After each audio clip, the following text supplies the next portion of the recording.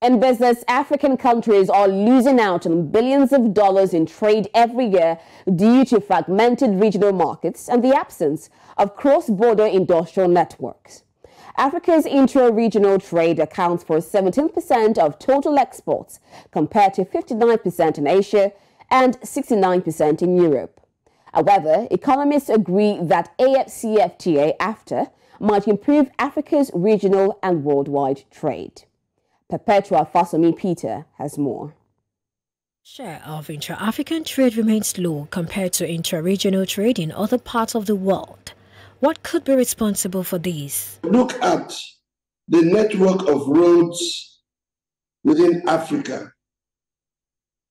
Look at the rail system, if there is any, within Africa. And what about the ocean-going vessels?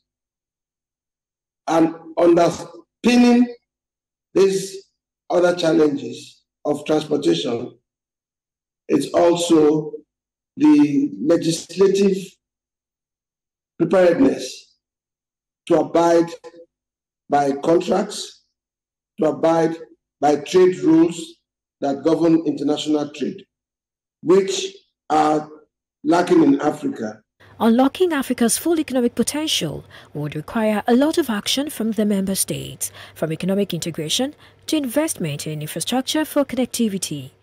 But what role could the AfCFTA AfCFTA play in ensuring that Africa reaches its full economic potential? The African Continental Free Trade Agreement is a good one. Countries have, they've indicated that they're happy to go along with it.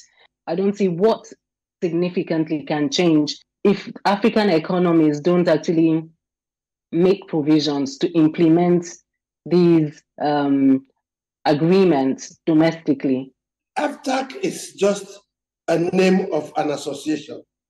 It is imperative for the success of intra-African trade to hinge on the preparedness and the commitment of each African country and their governments to ensure that they live up to the letters and the spirit of all the agreements. As stated by the Africa Development Bank, Africa is emerging as an attractive investment destination and a key market for goods and services. To turn its economic gains into sustainable growth and shared prosperity, Africa's public and private sectors must work together to connect the continent's markets, deepen regional integration, and adopt reforms that enhance competitiveness.